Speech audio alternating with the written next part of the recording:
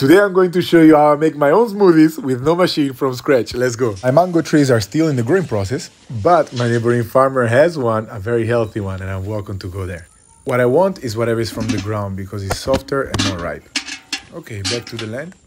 I'm harvesting some papaya and I wash everything nicely. I peel the papaya, get rid of the seeds, and guess what? Holy mortar!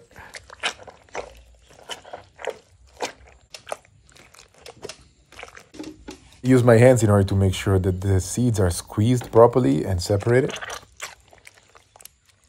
And I keep on squeezing with my hands. Hey, make sure your hands are clean. Oh.